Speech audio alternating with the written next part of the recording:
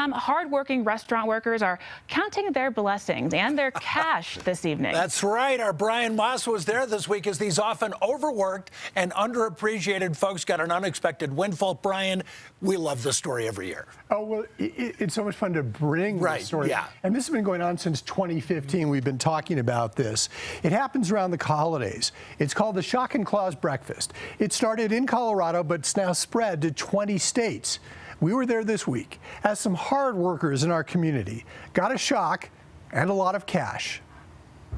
It started like any other day at the Stone Creek Cafe in Inglewood. Is that what Ken starts? A couple dozen diners ordering from waitress Claudia Lopez. But these weren't just random customers. The idea is to celebrate hardworking people in the community. It was a conspiracy involving these 22 diners, a conspiracy of cash known as the Shock and Claus Breakfast. And this is just about being good human beings and showing people that there's still goodness in the world, and that's really our intent, is to spread some goodness and some love and some cheer at the holidays. Each of the friends threw in a $100 cash tip. For Miss Bailey? Claudia and her co-workers split more than $2,000, much needed for a mother of 3 teenagers.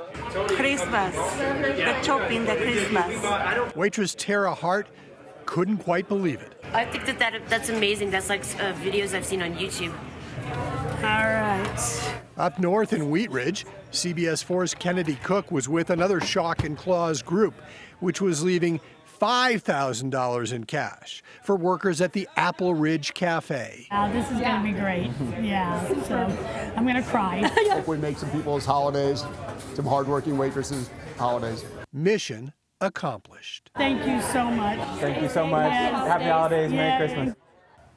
So much need and so much appreciation for what these good people do. In the last 7 years, these Shock and Claus breakfasts have dropped about $100,000 in unexpected tips on workers in area restaurants. Yeah. So anybody can do this with a group of friends, family, whatever. That's just amazing. It's just amazing. And the server was going, I'm going to cry. I'm going to cry watching it. I just think that's such a beautiful thing. Yeah, it's a great thing around the holidays. Yeah. It really is. Oh, boy. Thank Terrific. you, Brian. Thanks, Brian. You know, and CBS 4 also